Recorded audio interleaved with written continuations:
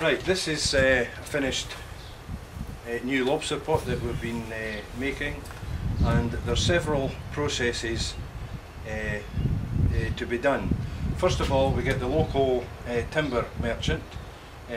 He fells trees in the wood locally around Dunbar, and then he cross-cuts them and cuts them into different segments to make up the frame. And this is traditionally hardwood, so that it can stand a little bit of punishment with rough seas. And in the old days we used to go up the country with our bicycles and cut what they called ash sookers, the small ash. That they were pliable and bendable, but were also durable. But nowadays we have the typical water piping that can be bought from any builder's merchant, and we shape these to form a round frame, and then the other ones are straightened out. Now this is a traditional Scottish parlour.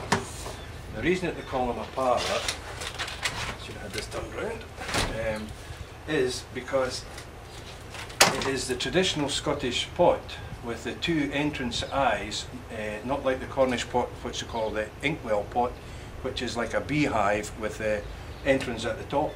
This is down at the bottom, and the bait is put in here, the bait band, to attract the crabs and lobsters.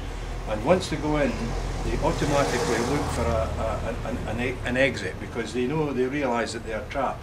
So the theory is that they look around, and they can climb upside down and to the side, and some of them do unfortunately get out, but the natural progression is to go into here, and hence once they're in here, that's why they call it a parlour, because it's so tight in here, it's enough to accommodate them, but there's very little room for manoeuvre.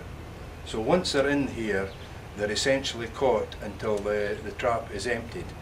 They're good pots for long-term fishing. You know, if you have turbulent weather and you can't get out to unload the pots, these ones are ideal because what they have, they hold.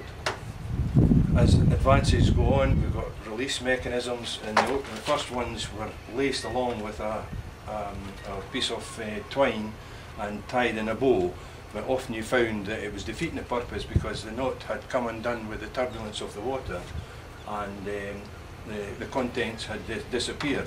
So now we have these hooks. That's the basic essential of a Scottish pot.